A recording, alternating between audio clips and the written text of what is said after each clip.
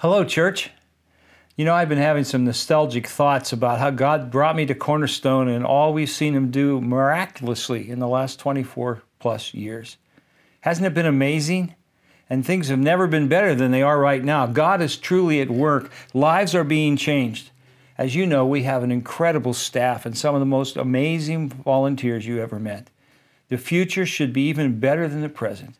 We have every reason to be optimistic. Having said that, I need to tell you that I think it's time for us to look for our next senior pastor. And when we find him, it will be time for me to make room for him to lead. This is a process, and we've contracted a search company, Vanderbloemen, to guide us through it. It'll take some time, and Barb and I will be here walking through this season with you. But our goal must be God's leader for the future of Cornerstone.